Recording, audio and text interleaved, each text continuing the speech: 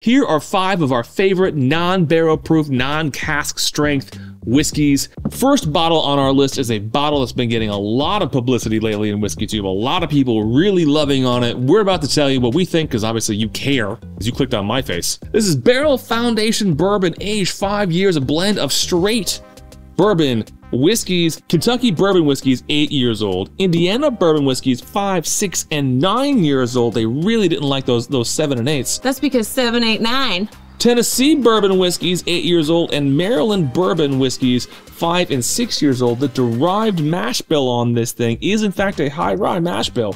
73% corn, 23% rye, and 4% malted barley.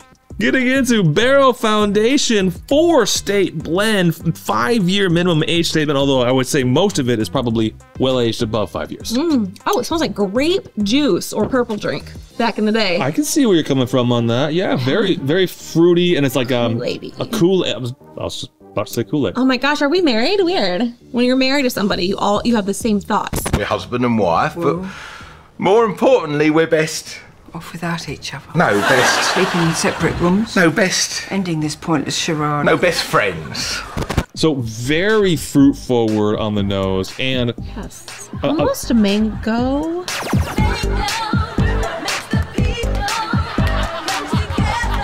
It's tropical fruits.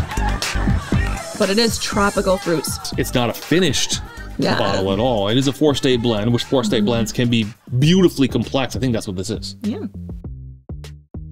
Age is the first thing that sticks out to me. This thing has got age, it's got barrel influence, and for a 100 proofer, that's only a 5-year age statement, that finish goes on forever. And it's a really like a vanilla banana bread with maybe some banana nut in it. I think what's interesting about it is the nose is so prevalently fruity, yet the palate is actually a very mature, dark, oaky palate that just has hints of fruit, but the nose is so freaking fruity. You think you're getting into something that maybe is gonna taste like it's finished because the nose sort of feels that way, even though you know it's not finished. But then it is just oak and maturity and vanilla and brown sugar. I don't think like one flavor is overpowering another either. It's a crazy blend. So the vanilla, it's almost like a creme brulee caramel topping or whatever. They're also subtle and they work so well together. It's a very mature, darker profile, but not so dark that you might be turned off by it. So one of the interesting things about this video is the next bottle of booze, which is twice the price of this at the same proof point, and also is a blend of multiple different aged bourbons. Let's do Remus 7. I mean, obviously every major Remus Repeal batch is a coveted batch. We have 7. I think we paid $100 for it. We just saw it in the store for like $120. I want to see how it stacks up. It's very vanilla smelling.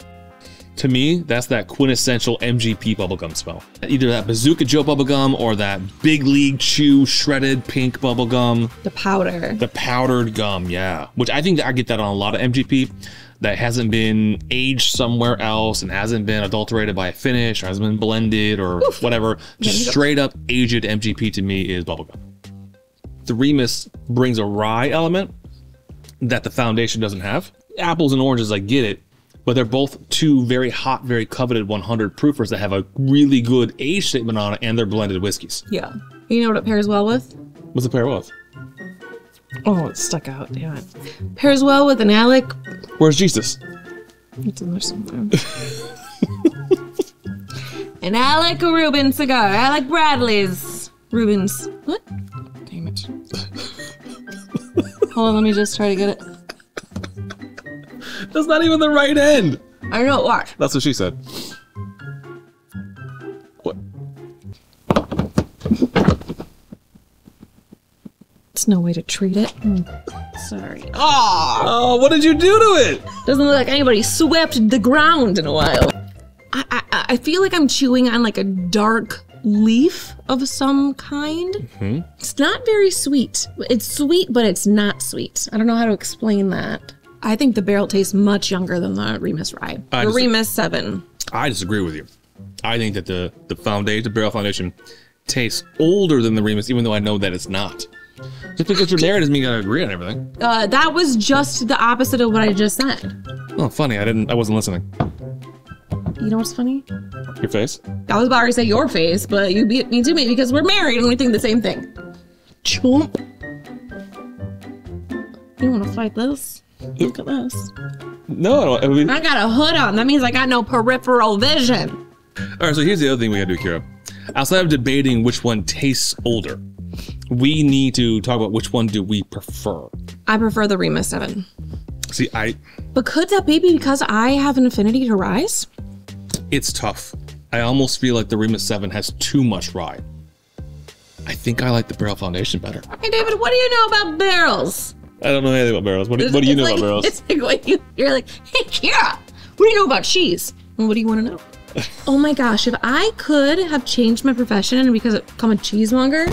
Venezuelan beaver cheese? Not today, sir, no. One of our favorite non-barrel proof whiskeys in the bar, the much lauded, much appraised and approved Ben Holiday Bottled and Bond. What I love about Ben Holiday's nose, this has a cigar nose to it.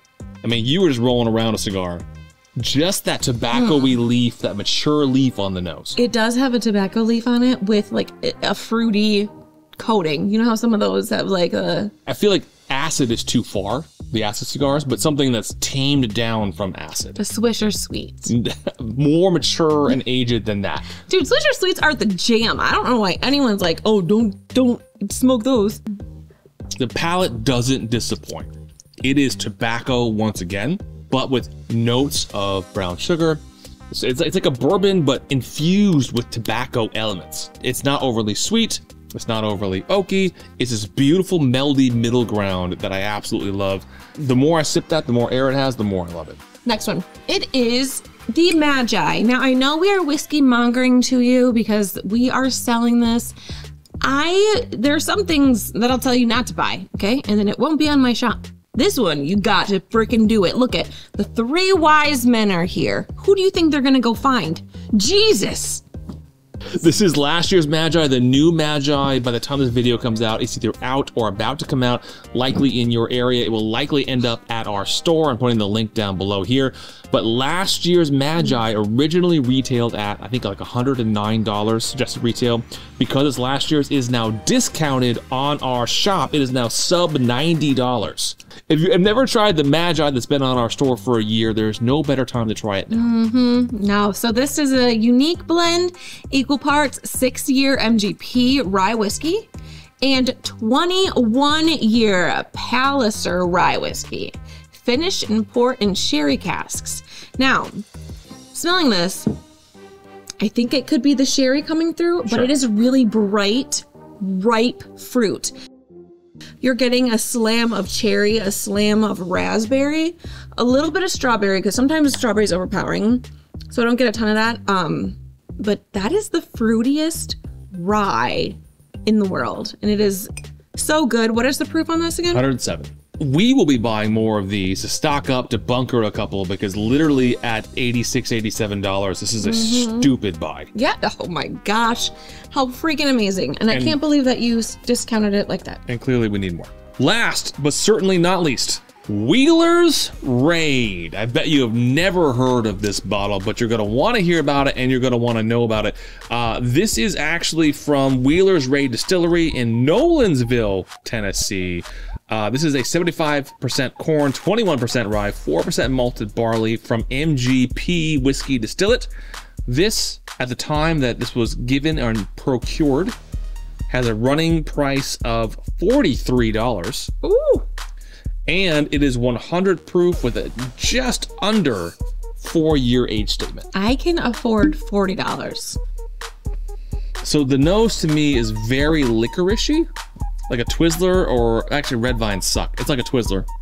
Maybe a strawberry, maybe a raspberry there. But I like that nose a lot. It is charred sugary barrel, a little bit of light vanilla, a little bit of like a light melty caramel. But the thing that stands out to me is how mature this tastes for being 2 months short of 4 years old. That's really damn good. Fruit barrel, tit of sugar. Freaking love it. He might be Puerto Rican, at least he's not Mexican. That is correct, sir. Kids think they got it tough today. Yeah. We were winning prank erasers. And we go against the grain. So you want to talk some shit right now. Don't like Fireball. Fireball sucks. You keep liking Fireball, I'm gonna unsubscribe and go watch. It's like people who eat meat and don't want to eat meat. Who cares? Fireball is just like people eating meat and not wanting to eat meat. One time I cut up a kiwi, and then the next day, it smelled like vomit. It was weird. It's a great I think story. it was a bad kiwi. She tells that story at parties. Everyone comes, they're like, where'd you get your kiwi from? Guess what? I dye my hair at home now because I can't afford it, and it looks the fucking same.